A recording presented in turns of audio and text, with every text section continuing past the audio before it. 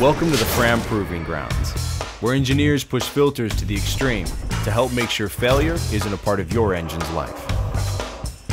An end disc is an important component of most oil filters. It seals the filtration media at both ends, creating a leak-proof wall that forces the oil to travel through the media. How to achieve that seal and what material to use depends upon the engineering of each filter. Some people think there's a difference between fiber-based end disc and metal end disc. Obviously, the materials are different, but functionally they do the same job. Let's take a look at the FRAM Extra Guard filter that uses a fiber-based end disc. First, pull out the cartridge assembly. As you can see, both ends have a fiber-based end disc, and if you look at it a little more closely, you can see a black plastisol adhesive that seals the fiber end disc to the media. A good advantage of the fiber end disc is it's porous, similar to a filter media. So the adhesive will seal and bond into the media as well as the end disc, giving a very strong bond. The other good point about the fiber end disc, actually they create their own seal. The anti-drain bag fits inside the fiber end disc, and then the plate fits over that to give a good seal to the cartridge. Inside the filter, you have the retainer with the relief valve. Again, the retainer being metal seals onto the end disc, and you see an indentation on this filter where the seal has a very good seal between the end disc and the retainer. Next, let's take a look at the FRAM Ultra filter that uses a metal end disc. We take this apart, you'll see metal end discs on both ends, and you can tell that there's pretty good depth to the end disc. And there's a reason for this.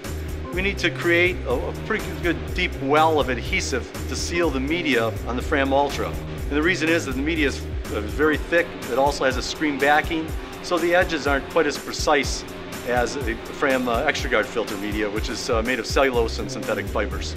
So there's really no difference between the metal end disc used on a FRAM, the quality of that, versus the quality of the fiber end disc we use on an Extra Guard filter. They both carry a layer of adhesive that seals the media to the end disc and makes sure that all that oil goes through your filter media and into the engine. One size doesn't fit all.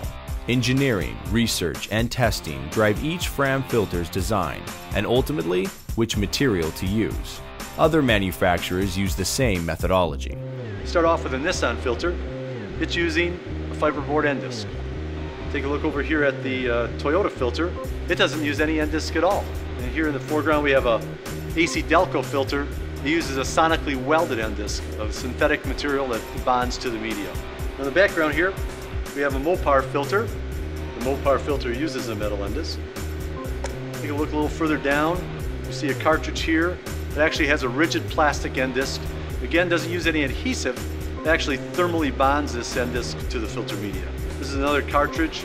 Instead of an end disc material, they've actually potted a urethane material around the ends of the media to get the seal, and then use a little fiber piece in the middle to get a good seal to the cartridge. Here at the very far end, we've got a Bentley, with probably a $200,000 vehicle, that is using a fiber end disc.